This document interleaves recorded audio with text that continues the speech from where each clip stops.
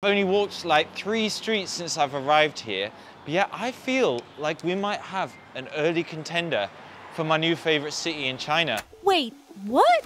It sounds like I'm missing out. As those of you who watched last week's video know, I sent Jack on a mission to the capital of Cantonese culture, Guangzhou. Unfortunately, I couldn't join him, so I asked you guys to pick an itinerary. So first of all, a couple of people mentioned that you should go to the Beijing Road next week. This is definitely not my idea of fun. On his first day, things didn't quite go to plan. Appear to have lost the tower. I think I'm gonna have to admit defeat. And that's because he spent too much time dancing in the parks. Oh, bloody hell, she's killing me with this itinerary. But he still has 28 hours left to explore this fine city. So with your help, I've given him an action-packed itinerary. Here's hoping he can finally try some of the amazing local cuisine. Absolute bad boy. Big slab of glutinous rice. Get in touch with his country's dark colonial history. Probably been some dodgy colonial going on here. Doesn't waste too much time making whimsical statements in parks. This isn't just some sort of dream, this is real life. Takes advantage of the fine southern weather. And of course, makes it up the blooming Canton Tower. I did a bad thing. Hey up, missus, I'm really sorry. I hope you're not mad. Anyway, sit back, relax, and let's watch this disaster unfold.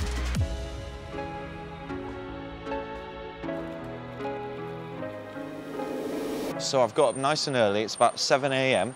because I want to beat the heat of the day because it gets hot pretty fast here. Number 1 on the list is to try changfur, which I'm very excited to try after yesterday's fiasco when it came to food, to be honest. There's some Lay's American classic. So anyway, let's go see if we can find a little local place.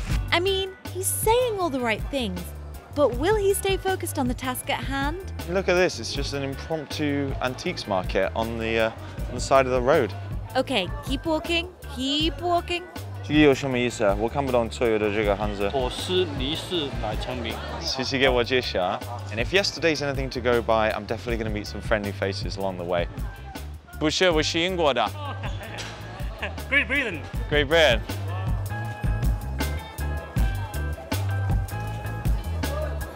你好，这个是那个肠粉吗？肠粉啊，你要什么品种啊？牛啊，有鸡蛋啊，什么的，素的。素的也可以。可以啊，可以啊，5元啊。All right, we're in business. What an absolute bloody beautiful breakfast. This is changfur. It's like a rice noodle with eggs. I just went for a veggie one because I'm keeping it simple. I'm gonna wash it down with a nice bottle of Coke because it just tastes so much better out of a glass bottle, doesn't it? Quick sniff test. I think he forgot we're watching him. Probably shouldn't have worn a white t-shirt for this. Oh my God, that's so fresh. No shit, you just saw them making it. The softness of the rice noodle, but then with the kind of saltiness of the soy sauce. Oh, so tasty. You see, Jack, that is what happens when you listen to the people. It's 8 a.m. here and it's already stiflingly hot now. People are starting to pack up the antiques market, so I think I'd better hurry up to the next location. I think maybe we should hop on a little bike because it's some way away. I'm not sure how I feel about all this riding and filming that is going down. Okay, well this is the pin that Nico sent. This is where we are. So maybe we should have a little walk through this little park here. It looks beautiful. Okay, how much time do we reckon Jack can waste in a single park? As predicted, it was pure vibes. You know, parks in China, they just never disappoint. Outside the metro station is these chaps. I was thinking, maybe I'll ask one of them if he can give me a lift to the next location. It's not far, it's only about 50 meters, but it could be fun anyway. I'll probably get way overcharged. 去上面多少钱啊？20，但是就要1分钟。不用，不用，不用。He wanted to charge me 20 kwai, and I'm not even joking, it's actually just the other side of this street. Well, you're better off walking then, you lazy bastard. We are crossing a bridge onto an island. Now hey, ni hao. So when Nico said to me, oh, you're gonna go to an island next, I was kind of assuming something a little bit more tropical, like perhaps say, you know, a Hainan or somewhere like that, somewhere I could put my feet up, relax. It's not quite that, to say the least. It appears to be kind of a European-style old town. Wonder what the story is here, eh? Let's go find out.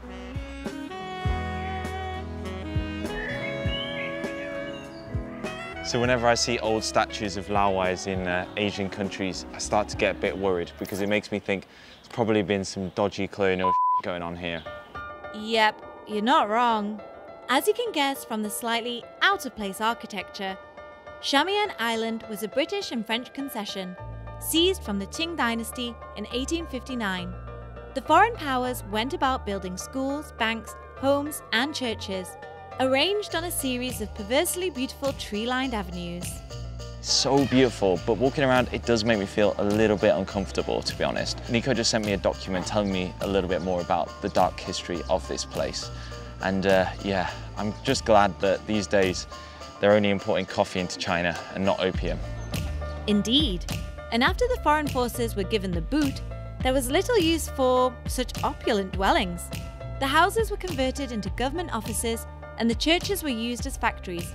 And now, these days, Shamian Island has found a new use as an attraction for both visitors and locals alike. Look at this. Dancing aunties behind me in a European-style square. That's a real mix of cultures, eh? Man himself and some nice, beautiful Chinese characters. So I'll be honest, religion isn't exactly my thing, but I do appreciate that people would show such devotion to build something so beautiful. I guess maybe making videos is my religion, and that's what I'm gonna put all of my creative energy into doing, trying to make some beautiful cinematic content for you guys. I just don't know how he comes up with this utter waffle. Anyway, I guess that's you done then, Jack.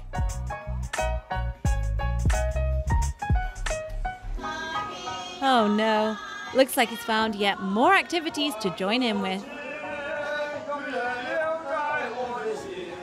Okay, now most cities in China have a nickname of sorts. I'm not sure if the same goes for Guangzhou, but if it doesn't have one yet, I'm going to propose we start calling it the City of Vibes, because everywhere you look, there's just so many people having fun. Everyone's so blooming friendly. And it's just got like a real nice atmosphere everywhere you go. Anyway, I don't think Nico's going to be too impressed by me just standing around absorbing the good vibes, so we'd better hurry up and go to the next location. Ah, the classic vlogger walking away from the camera shot. Come on, we all know he's going to have to run back to grab the camera. Okay, so just over the river from Shamian Island is a whole market area. I've come to this one first, which is the Qingping Traditional Chinese Medicine Market. Oh my God, it just smells so aromatic. You guys all know that smell, distinctive smell of the Chinese herbs. I'd really love to learn more about Chinese medicine because this all looks so interesting, but to be honest, I don't really know a lot about it. So if you guys have any recommendations on how I could learn more about this topic, do let me know. Maybe we can even make a video about it in the future. Yep, that's a great idea, Jack. But for now, you'll have to wander around and guess the uses of the many curious items on sale. Well, I think I've stumbled across the mushroom section, and right behind me is what I think could well be the biggest mushroom I've ever seen in my life. It's like 5 of my heads.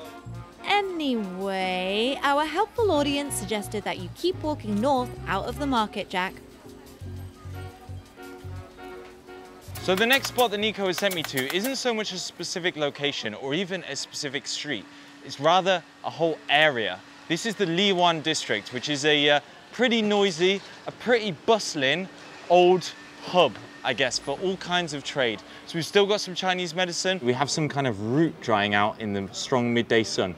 Oh, it smells really strong. But there's all sorts of other things going on here as well. Let's go check it out.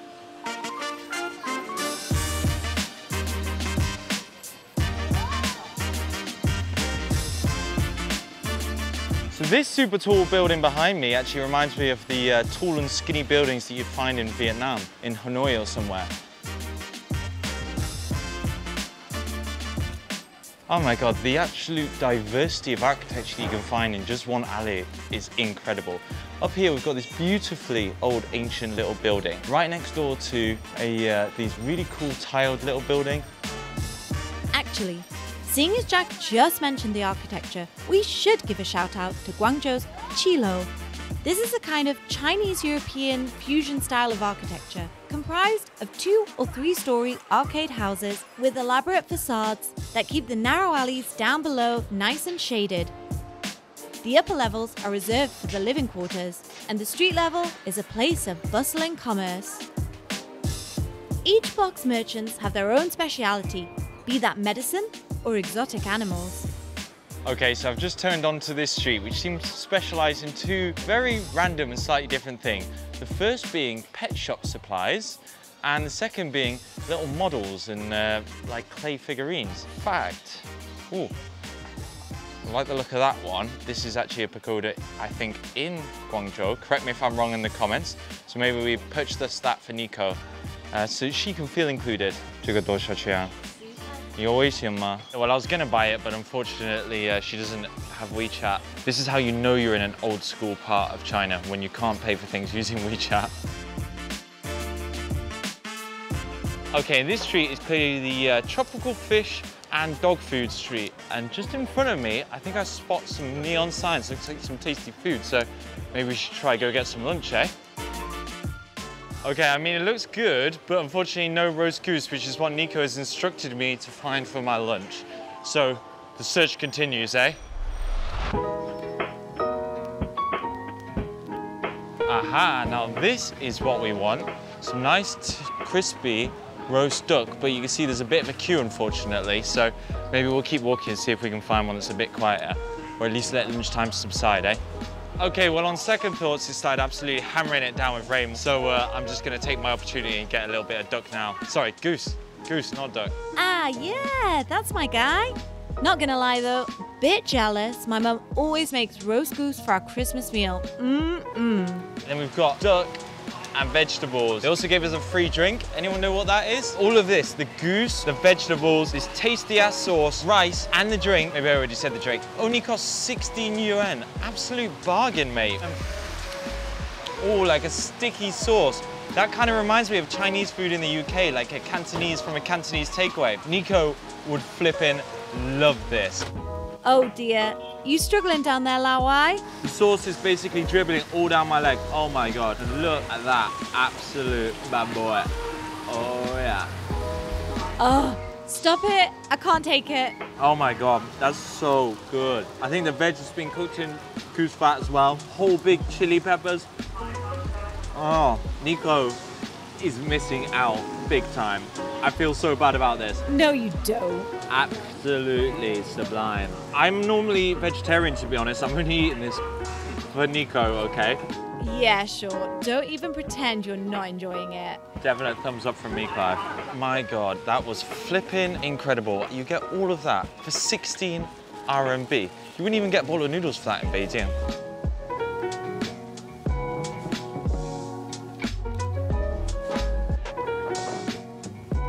We are now on the fruit and vegetable, but also hairdressing street. Interesting. 你好，你可以帮我？不可以 ，no say no。 Ooh, maybe he saw how sweaty you were, Jack. If I did move to Guangzhou, I think this is where I would choose to live, because you know what? I flipping hate shopping at stuffy supermarkets. I'd much rather shop locally at places like this, finding the freshest ingredients and much more interesting and tasty choices. Oh my God, it's absolutely raining cats and dogs out there.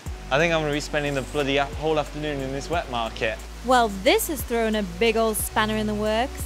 But maybe that's a good thing, as we still have so many items left on the itinerary, and this video is already way too long. 你希望这个天气吗?